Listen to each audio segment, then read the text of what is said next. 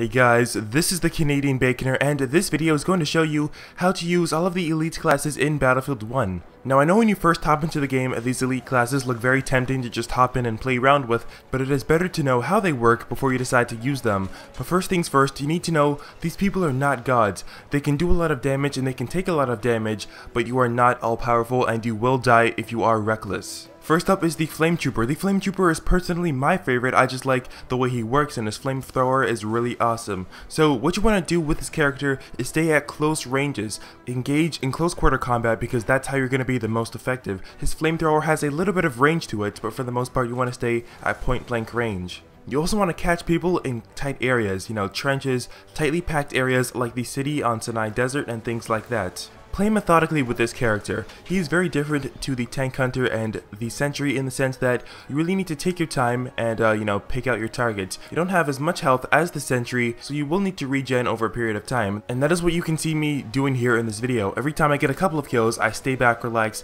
take a breather, get some health back, and then I go back into the fight. And always stay moving. This kind of goes against what I just said, but what I mean by this is pretty much if you kill an enemy, don't stay in the same spot as to where you killed them. Move around into a building, move around like around a rock or something. Make sure the enemy does not know where you are because that's going to make them easier to coordinate and kill you. Moving on, we have the Sentry. Now the Sentry is pretty much good at close range and medium range. Play very aggressively because he has a lot of health and he can dish out a lot of damage. Now like I mentioned, he is very good at close range. You can 1v1 anybody. No way they're going to win unless you are at a very low health. But like I stressed before, with the first elite class, you are not a god. You can still die, so just still take your time, regen some health, and repeat the process. Last but not least is the Tank Hunter.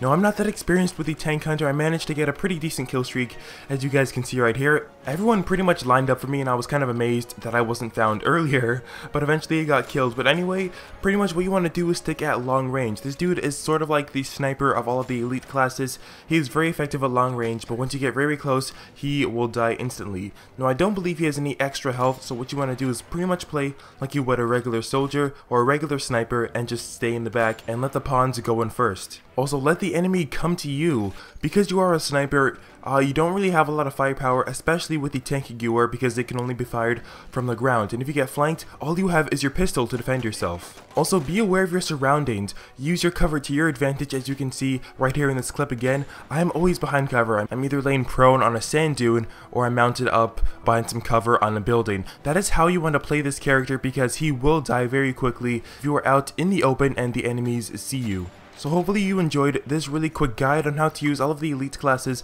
Hopefully you guys have fun using these elite classes. They are very fun to use and it is very satisfying in getting kills. But remember, the more you know about these elite classes, the easier it's going to be to do some damage on the battlefield. But if you guys enjoyed this video, feel free to give this video a like and subscribe if you guys are not subscribed already for all of the latest and greatest in Battlefield 1 information and news as well as tips on BF1. But as always, thank you for checking out this video, and this has been the Canadian Baconer. Stay crispy and I will see you in the next video.